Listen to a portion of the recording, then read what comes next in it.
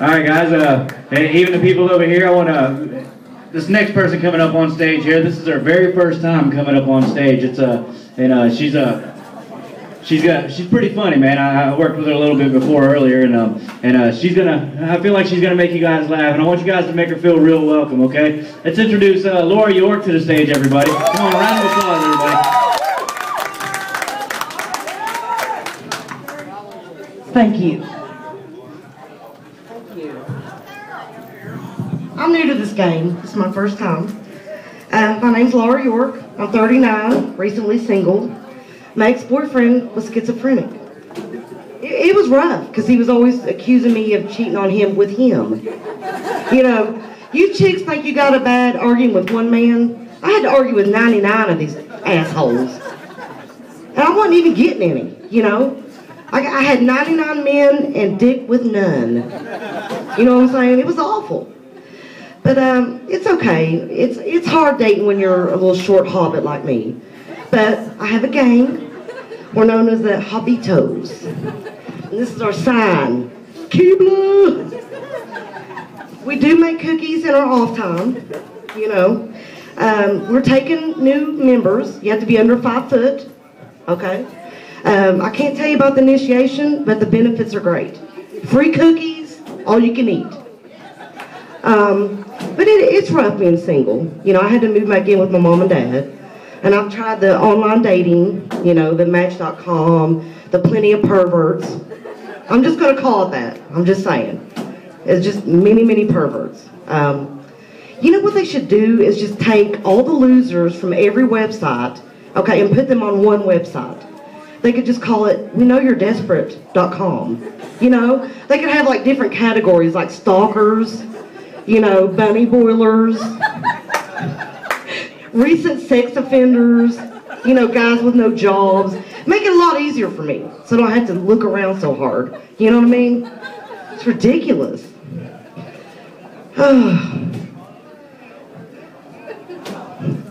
You know, it's hard, you know, moving back in with your mom and dad when you're so educated like I am. You know, I'm fluent in English and Drunkenese. Now, you all might not know what Drunkenese is, but I'm sure somebody back here might know. Might be fluent in it. This guy right here, back here, he just said, your parents' house or mine, baby. I'm just saying.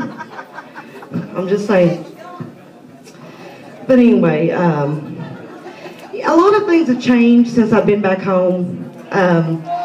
I remember, you know, sitting in my bedroom with my big hair and my Aquanet, watching Bon Jovi on MTV, shaking his ass, looking all cute.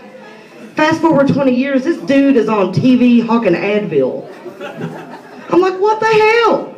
He went from chasing chicks and chugging beers to freaking popping Advil like Tic Tacs, drinking prune juice backstage. He might need a walker. You know, he used to sing about bad medicine. Now he's selling it. I mean, I don't even know. It's crazy. But thanks for being out here. Look, free jewelry.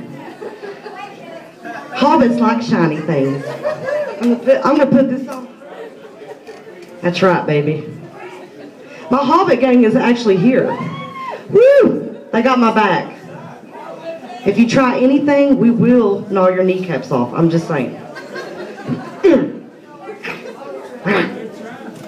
It's crazy, man. I'm telling you. You know, speaking of commercials, there are so many stupid commercials. Okay. Like the one about, remember to never shake a baby. Well, thank you, because you know what? I was going to go to Walmart the other day and just pick this kid up and just shake the shit out of him. And then I remembered, wait, never shake a baby.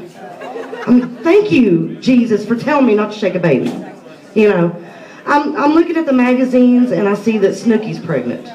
Jesus, God. This stupid bitch, this poor little kid, you know, he's probably already been shaking like a martini by now. Because, you know, she's at the club, fist pumping. This little kid's going to come out with friggin' fist pumping and drinking shots of Jaeger, chain smoking. It's crazy, man. I'm telling you. But I appreciate y'all guys listening to me. I don't have a whole lot. I'm new to this game. But listen, man, we're taking applications for the Hobbit game. Benefits are great. Just saying. Free cookies, all you can eat. I don't have a whole lot. I'm new to this, so thank you very much.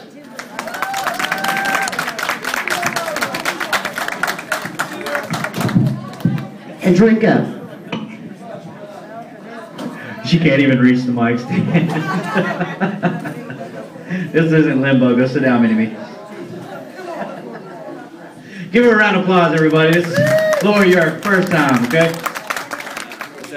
What's up, everybody? I'm Adam Grubb. This is Laura York. Do a little interview here with her.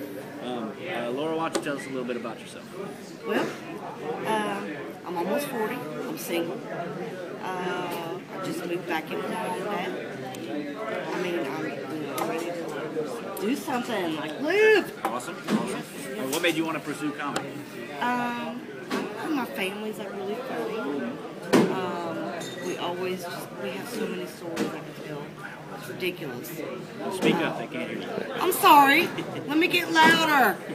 My family is a family of hobbits, and we're very funny, and, you know, I just always wanted to do this. It's on my bucket list, and I decided to do it. Awesome. Yeah. Well, after you got your first show out of the way, your first open mic, how do you feel about it? I feel really exhilarated. I was kind of nervous, but it was very exciting, and I want to do it again. Yeah? Well, how soon do you want to do it tomorrow? Yeah, sure, we'll do it tomorrow. I'm sorry, there's no shows tomorrow. Damn it. Such a tease. He's a comedy tease, this motherfucker right now. Yeah. Anyhow, did you learn anything? I did learn that you need to chill your nerves out. But, you know, that comes with the first time, just like anything. Right, awesome. Yeah. And what'd you think of the show altogether? Like I thought it was people that were in great. it? I thought it was really great. Oh man, I mean, I just feel like I had so much to learn, but these guys, I mean, they really taught me a lot. You know? Well, we're like a tight knit family. In the comedy business. I like it. You know, we go to do a show and then we go elsewhere and we'll do a show and you notice we're all together. Yeah, and they seem really chill. You know. Yeah. I felt like I wasn't chill, but then when I watched the playback, you look really good up there. Thanks. Really good up Thanks. there. I enjoyed it. It was a good time. Now, out of the guys that were up here, and nobody's going to get offended or anything, who's your favorite up there? The bigger guy. I think it was 2 or 3. The bigger guy with the kind of long hair.